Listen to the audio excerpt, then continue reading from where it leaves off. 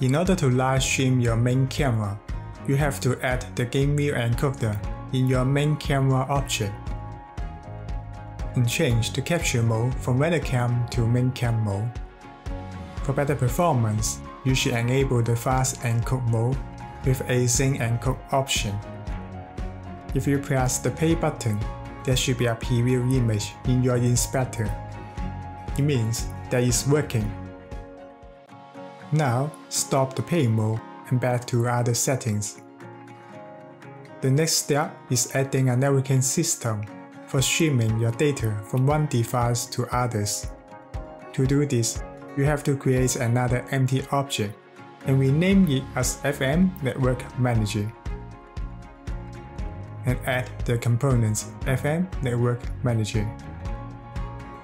And please check the network type is server. Under server settings, we can untick use main fab sender for better performance by using multi-threading solution.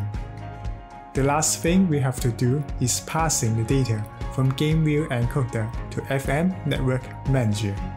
Let's go back to the game view encoder, scroll down and find the on data bytes ready event.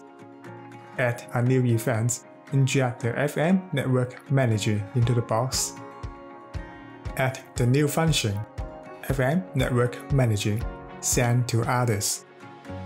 This is the minimal setup of streaming your main camera view from server to others in the same network. For receiving your live streaming data in the local network, you have to add two important components. The first one is FM Network Manager, and the second one is Game View Decoder. In the scene, we can create a new empty game object. We name it as FM Network Manager. Add the component FM Network Manager, and change the network type to client. We also need to create one more empty game object. We name it as Game View Decoder. Add the component Game View Decoder. Again, for better performance, we should enable the fast decode mode with the async option. Once we have the networking system and the decoder, we have to forward the data from Network Manager to the decoder. Let's go back to the FM Network Manager, expand the receiver events, and find the on received bytes data event.